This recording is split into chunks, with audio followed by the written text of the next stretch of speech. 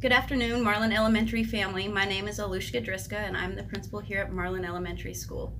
I wanted to reach out to all of our parents and our family members to explain some of the procedures that we have put in place this year to ensure that all of our kiddos are safe and that the learning environment is conducive to the very best learning possible for our students.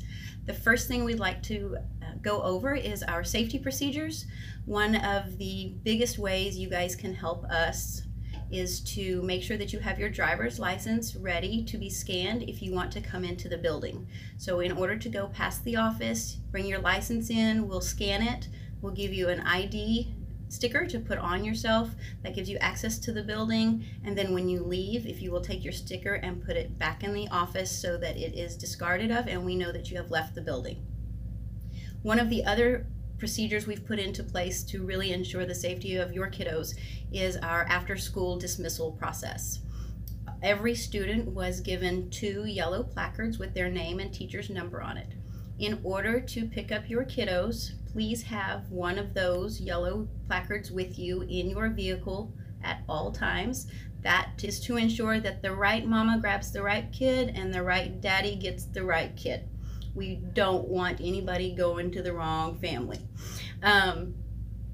The other thing we would ask for you to do is to not walk up to the porch to get your child. Our teachers are really careful with our kiddos, and when we have parents that are starting to grab hands, we lose count of who's left and making sure that they've gone to the right person. So if you would please stay in your vehicles, work with us as we get through this process. We are dismissing about 400 kids through our front doors, and that's a lot of kids. So if you would please work with us and be patient with us. We are making adjustments every day. My staff and I meet for about an hour after school every day to make sure that we are tweaking everything we can to make this better for you guys, and really appreciate the support that we've had.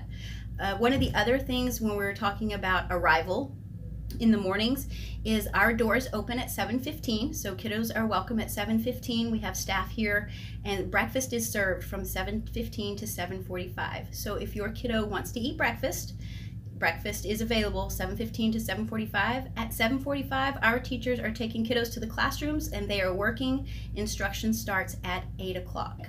Again, if you would like to walk into the building or go to the cafeteria, please be prepared to have your state ID run and a visitor sticker given to you. Once again, I want to thank you parents for being patient with us as we work out this new system to ensure that your kiddos are safe. We continue to work on this every day to make sure that we streamline it, and with your help in some of these areas, it will get faster.